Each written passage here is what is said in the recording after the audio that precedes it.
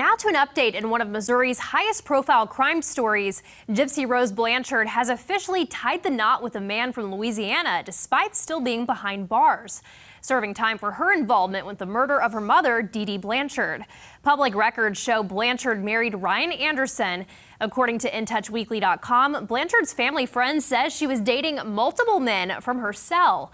Blanchard is currently serving a 10-year prison sentence. She's anticipating a parole hearing in December.